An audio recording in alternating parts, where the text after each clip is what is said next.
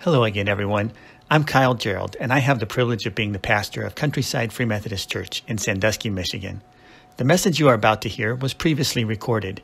If you'd like to catch one of our services in action, we'd love to have you stop by for our 10:30 a.m. service or check it out on our Facebook page at Countryside Free Methodist Church. God bless you, and thank you for listening. If you would please turn with me in your Bibles to Ephesians chapter 5. And as I often say, we are going to get there in just a moment. But before we do, I first just want to highlight the fact that we have some new devotional resources for you today. Out in the lobby, on the table out there, you should see there's a new stack of our Daily Bread, the little devotional books.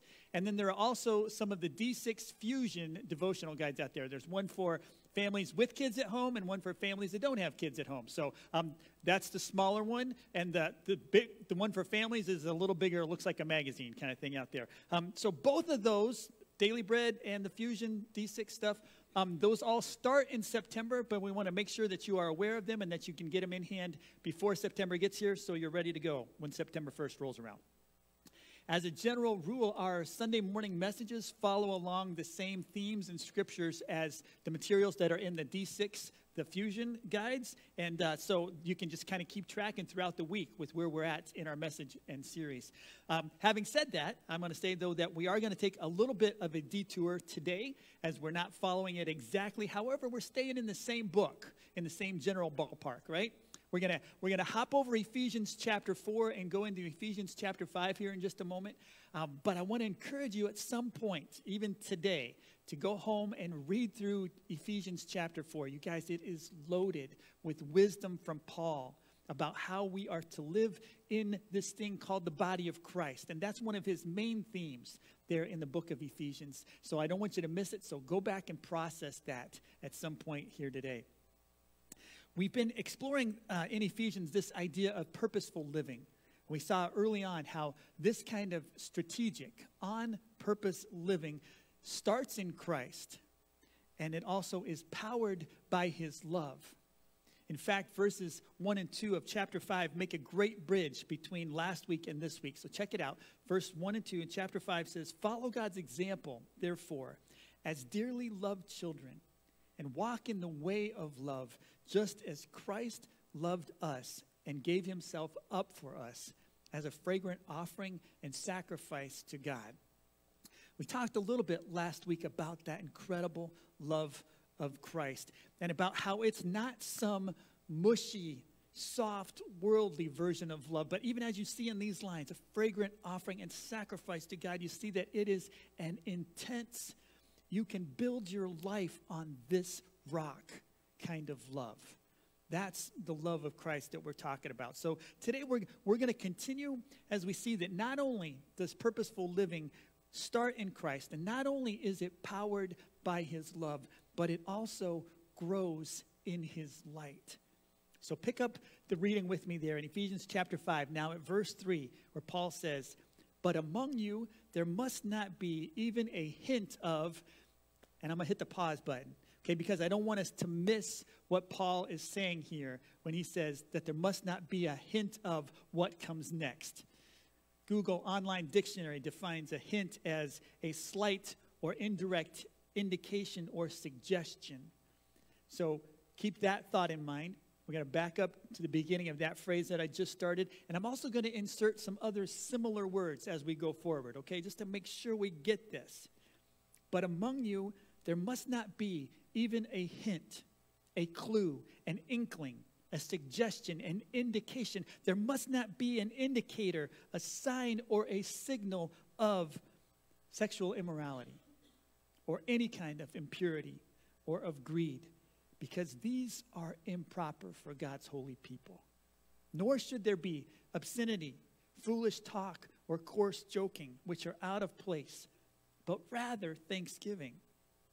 For of this you can be sure, no immoral, impure, or greedy person, such a person is an idolater, has any inheritance in the kingdom of Christ and of God.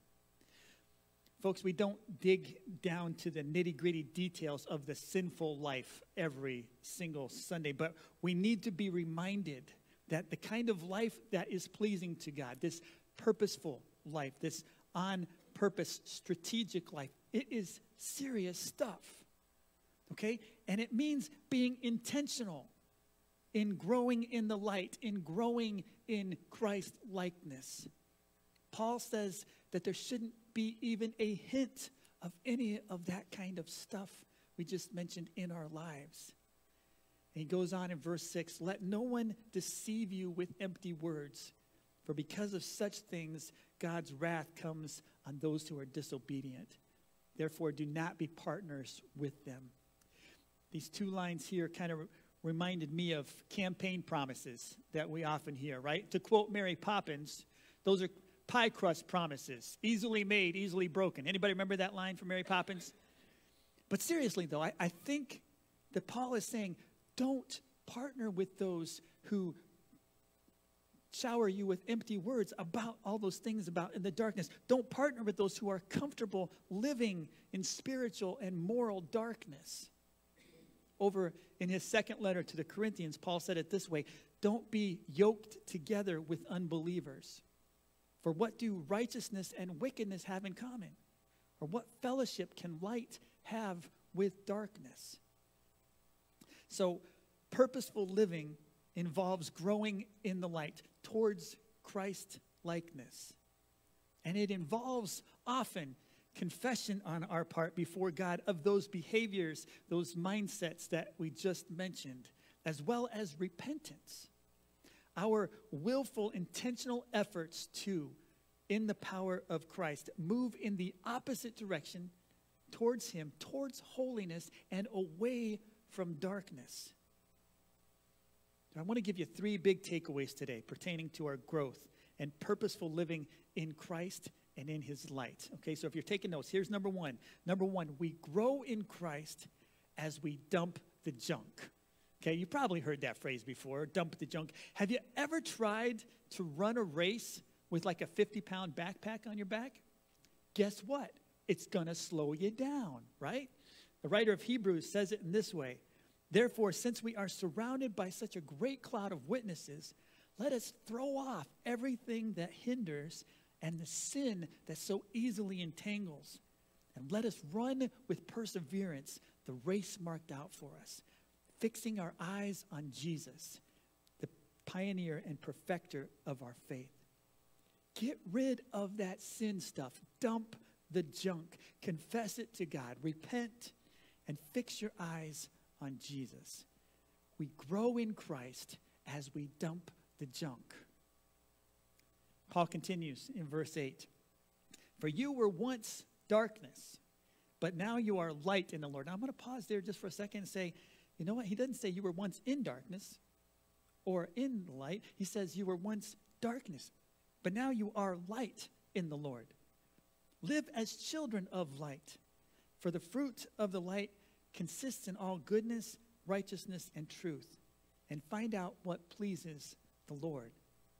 This fruit of the light that he's talking about here sounds a lot like fruit of the Spirit that he mentions over in Galatians chapter 5, where he said, but the fruit of the Spirit is love and joy and peace, and patience, kindness, goodness, faithfulness, gentleness, and self-control. Against such things there is no law. Paul uses this word fruit here in both of these cases, fruit of the light and fruit of the Spirit. And you guys, I think that is just a brilliant word picture for us. And here's why I say that. Because when we come to Jesus and we submit our lives and our will to Him, God gives us the gift of His Holy Spirit. And right away, Holy Spirit goes to work inside of us, in our hearts, in our spirits, starting to change us from the inside out. And we start to grow and develop those fruits that we just mentioned, the fruit of the light and the fruit of the Spirit. But God's bigger plan is that we will work with Him to continue to cultivate those things in our lives and make them even more fruitful. Let me give you a quick personal example. When we first moved to our last home in Holly, Michigan, we had about 4 acres of property, and we had a fence in the middle of our property that had some grapevines growing on it. And I don't know if they were wild grapes or if somebody had planted them, but by the time we got there, they were wild, okay? So, we get these small little very sour grapes. But then we had to put in a new septic field, and we had to go and take out the fence, and the grapes went with them. So, but we decided we want to still have grapes sometimes, so we planted a few more grapevines in a different part of our property. After a few years, we started getting some nice grapes. And then I started doing a little bit of reading, and I realized that, what the experts say, that if you want to increase, crop yield and maximum productivity and best grapes, you got to do what? You got to trim those things back. You got to prune those grapevines back to a certain point every year. And you guys, I'd never done anything like this before. I was kind of freaking out. I was like, wait, what? You want me to cut off this branch that produced some pretty good grapes last year and hope that it grows back and gives me more grapes? That just seems totally wrong. But I went out there with my clippers, my whatever garden tools I had, and fear and trembling, I started lopping them off just like, they said in the books, and cutting them back the way they said. And sure enough, the experts were right. We had more grapes and better grapes than ever before. It's like I couldn't believe it. But you know what? When we work with God, who's the expert, we follow his expert guidance, and we do our part to tend to those fruits of light in the Spirit, guess what? We're going to see even bigger, better harvests of those fruits in our lives. Second big takeaway, we grow in Christ as we work with God in tending our spiritual fruit. We grow in Christ as we work with him in tending our spiritual fruit. And guys, I think there's probably also a lesson for all of our churches here today as well, in that we tend to cling to ministries and programs that have been fruitful in the past, but are not seeing really any fruit anymore. We hold on to them with a death grip. We don't want to let those things go because we got a lot of good memories and there was a lot of good fruit there in the past, right? When in reality, we probably need to be cutting some of those things back so that we can see new, more fruit in other ways. We grow in Christ as we work with God in tending our spiritual fruit. Paul continues in verse 11, have nothing to do with the fruitless deeds of darkness, but rather expose them. It is shameful even to mention what the disobedient do in secret. All right, this is one of those audience participation moments. Hands up if you have ever been in a cave before, an actual cave like underground, okay? All right, we got several. Good. Several years ago, my family and I, we went to Branson, Missouri on a vacation. And while we were there, they've got some great caves, and we went on one of those guided cave tours. And, we went into the cave, and when the whole group got into one of those larger inner chambers of the cave, the tour guide said something like this. He said, you might want to grab hold of someone's hand or a railing or something for this as you experience this next part. Okay, and then they turned out the lights. And you guys, let me tell you something. Okay, there is dark, and then there is cave dark. Okay, there was like no light down there whatsoever. Zero. And the reason that the guide suggested that you grab onto something is because when you experience darkness like that, especially in a cave, it immediately starts to mess with your sense of balance.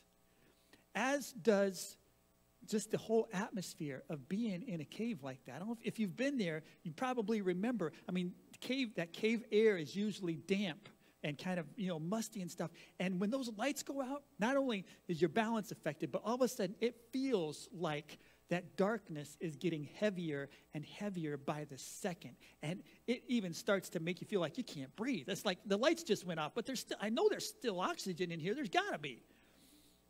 We were so thankful when those lights came back on. But you know what? The same thing is true in our lives. The deeds of darkness can very quickly become overwhelming, suffocating us, just drowning out the life in our lives. But Paul says everything exposed by the light becomes visible, and everything that is illuminated becomes a light. We talked about this a little bit before. We don't have to see a light source directly to experience its effect in our world. I mean, we can look up at the lights here, hanging from the ceiling. We can see those are light sources, but we can also see the effects of them, like on the ceiling. You guys, our moon is a perfect case in point. The light that we receive from the moon at nighttime is not its own light source, but rather it is reflecting our world's main light source, which is the sun bouncing off the moon to our eyes.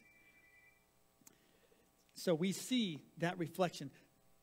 Here's our big takeaway number 3. We grow in Christ as we step into and walk in his light. Paul says that's why it's said, "Wake up, sleeper, rise from the dead, and Christ will shine on you." Last week we saw how sin kills a person spiritually, but through Christ, we can rise spiritually to live, and when we do, his light will reflect from us to those around us. He goes on in verse 15, "Be very careful then how you live, not as unwise but as wise, making the most of every opportunity, because the days are evil." We grow in Christ as we step into and walk in his light. With each opportunity we take to reflect God's light into our world, we grow ourselves. I mean, every time we reach out and we engage somebody in conversation that helps them a step closer to our Father, we grow also.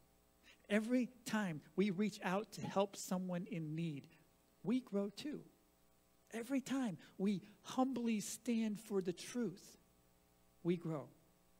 So each time we make the most of those opportunities, we grow as well. Verse 17 says, "Therefore, do not be foolish, but understand what the Lord's will is." I think it would have been really nice if Paul would have said, "Understand what the Lord's will is." And here it is in 2 sentences. That would have been, I think that would have been great. But he didn't do that. But if we search for that phrase, God's will, throughout Scripture, and especially the New Testament, we get a lot of clues. It starts to develop into a picture that's pretty clear. Check out some of these verses from other books. Mark chapter 3, Jesus said, "Whoever does God's will is my brother and sister and mother." So anyone who does God's will is close to Jesus. Actually, he would say in his family. Romans 12, he said, "Don't conform to the pattern of this world, but be transformed by the renewing of your mind. And then you'll be able to test and approve what God's will is, his good, pleasing, and perfect will." So when our hearts and minds and spirits have been transformed by Christ, we will begin to understand better what God's will is for us. We can't fall into the traps that are in this world and expect to continue to be able to understand what God's will is. 1 Thessalonians chapter 4 says, "It's God's will that you should be sanctified." There's a great one. You want it plain and simple. It is God's will that you should be sanctified. And it goes on, that you should avoid sexual immorality. God's will involves our purity, spiritually, mentally, physically. 1 Thessalonians 5:18 says, "Give thanks in all circumstances, for this is God's will for you in Christ Jesus."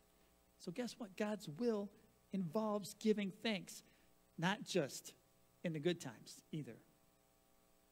Book of 1 Peter has a number of things to say about God's will. In chapter 2, he says, "For it is God's will that by doing good, you should silence the ignorant talk of foolish people." So doing good is part of God's will, and with the benefit of you get to shut up people who are just speaking out foolishness, all right? That's a pretty good deal. 1 Peter chapter 3 says, "It is better, if it is God's will, to suffer for doing good than for doing evil." So it sounds like, guess what? Maybe part of God's will for some of us to suffer as we are doing those good things in our world. And 1 Peter chapter 4 says, "So then, those who suffer according to God's will should commit themselves to their faithful Creator and continue to do good." Well, if there was any doubt in the last verse, guess what? It's cleared up here. Yes, some will suffer for doing good in the world on God's behalf. We shouldn't be surprised at this. So if we put these verses together, we again start to see this picture of God's will, or at least part of it. And we see that it is for us to be sanctified, for us to be pure, inside and out, for us to be giving thanks. It is God's will for us to be doing good. And it is God's will that we be ready to suffer and not surprised if we do. All these kind of boil down to growing in and living in his light, not fumbling around in the darkness, not crashing into things and hurting ourselves or other people, but making the most of every opportunity to grow in him and to bring his light into our world. Let me read you this morning one more powerful passage of Scripture on living and growing in the light. Words from Jesus himself in Matthew chapter 5. He said this, "You are the light of the world. A town built on a hill cannot be hidden. Neither do people light a lamp and put it under a bowl. Instead, they put it on its stand, and it gives light to everyone in the house. In the same way, let your light shine before others, that they may see your good deeds and glorify your Father in heaven." So purposeful living starts in Christ. It's powered by his love, and it grows in his light. In his worship song, Reckless Love, Corey Asbury writes these words, "There's no shadow you won't light up, no mountain you won't climb up, coming after me. There's no wall you won't kick down, no lie you won't tear down, coming after me. Oh, the overwhelming, never-ending, reckless love of God. Oh, it chases me down. It fights till I'm found. It leaves the 99. I couldn't earn it. I don't deserve it. Still you give yourself away. Oh, the overwhelming, never-ending, reckless love of God." That's the kind of love that God has for us. And Jesus displayed for us with his life, death, and resurrection. And it's that kind of love that empowers us to serve, to come together, and to love even those who are least lovable in our world. Folks, it's time for us to light up the shadows. It is time for God's church to climb some mountains. It is time for us to kick down some walls that are keeping people from God. That's what God has done for us. That's what he did when he sent Jesus to this world, was to kick down the walls that separated people from their heavenly Father. And I mentioned a few weeks ago that God's instrument of reconciliation to our world is Jesus. And Jesus' instrument of reconciliation to our world is us, the church. The baton has been passed to us to hand off, to take out into our world, to share his light, his love with those around us. It's our turn. It's our turn to step out there. Our job, our mission is the same as it has always been for the followers of Christ: to love God, love people, and make disciples. That's our job. That's our purpose here until Jesus comes. And if you're one of those that wants a few practical steps to get started, let me give you 4 this morning, all right? Practical steps. Here you go. Starting to accomplish our mission. Number 1, find a place to grow. You might have heard this before. You know what? We have a number of Bible studies available now, and we're going to have even more discipleship options when the fall starts. I just want to encourage you to continue to check out our bulletin or our webpage for more details on great places where you can continue to grow in your faith. Folks, everyone needs a smaller group of believers around them to encourage each other and challenge each other in their faith. It is an essential part of your spiritual development, okay? Find a place to grow.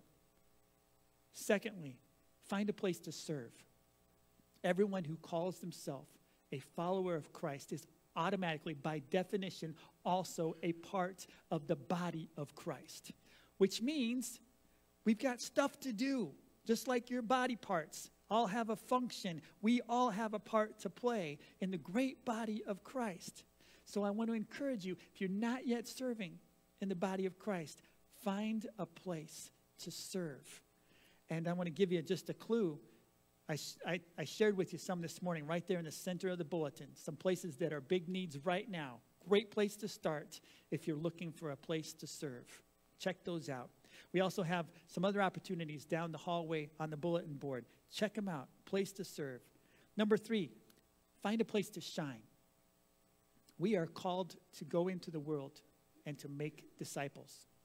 And for most of us, that's going to mean finding a place in our community where we are rubbing shoulders with people who are not yet followers of Christ on a regular basis. Okay? We need to go find one of those places where we can be talking to them, engaging them in conversation, encouraging them to come closer to God. Find a place to shine. Take those opportunities to begin reflecting Christ's light to them in that way. And number 4, come back here and celebrate. All right, one of the main purposes of these Sunday morning gatherings is to celebrate what God is doing in and through his people.